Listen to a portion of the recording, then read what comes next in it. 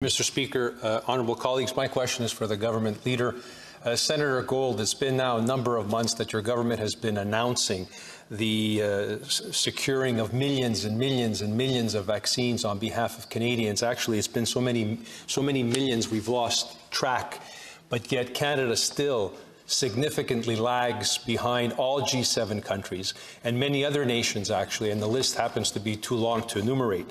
Given the various delivery dates and changes in timeline, including yet another one today, which the Prime Minister announced, which sounds good in theory, but of course we've seen this government over a number of months now continue to make announcements with benchmarks and timelines that seem to be used more for political expediency and a public relations show than concrete action. So my question is the following. Can you please provide a definitive target, a clear and a transparent date, government leader, of when will Canadians expect to be fully vaccinated? It's a very simple question. It is, by what date can this government provide to Canadians and expect for Canadians to be fully vaccinated? Simple question. What date? Senator Gold. Well, indeed, it is a simple question, honourable colleague, but there is no simple answer.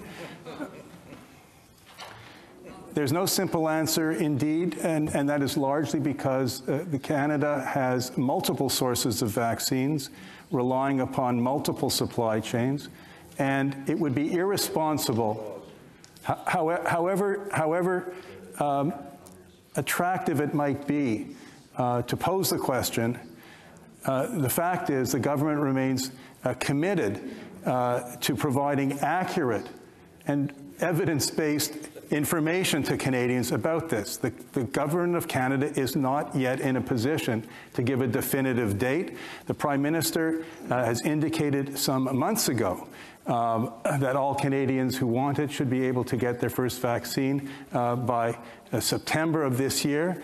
It is clear from since that statement, if I may continue, it is also clear that since that date, the number of the vaccines that have come into Canada are clearly ahead of schedule. The government of Canada will continue to work as it is, round the clock, to ensure that Canadians get access to the vaccines that it needs, and when it is government is in a position to revise the target, when it is based upon clear evidence and not political opportunism, it will make that announcement. Senator Housakis. Government leader, if this is ahead of schedule, boy, oh boy, Canadians would really love to see what it would be, what the actual targets are, because every Canadian across the country is asking a very simple question.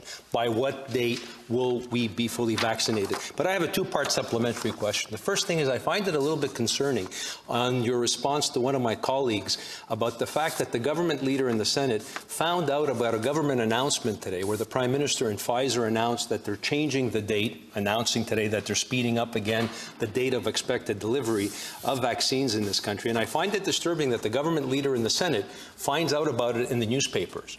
I think there's a customary tradition in this place that a government leader who's a member of Privy Council is providing information on behalf of the government here and not information they read from a newspaper article. Having said that, and that government leader, I don't even know if it requires an answer, but it's concerning as a parliamentarian.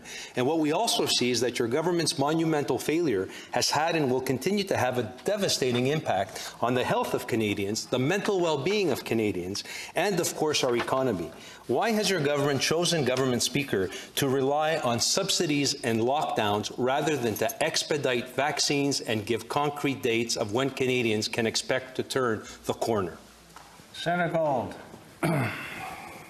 I'm sorry to disappoint you, but my answer is going to be very clear. The government of Canada is successfully provided and is successfully providing a diversity of vaccines to ensure that Canadians are vaccinated and have access to the vaccine as quickly as possible.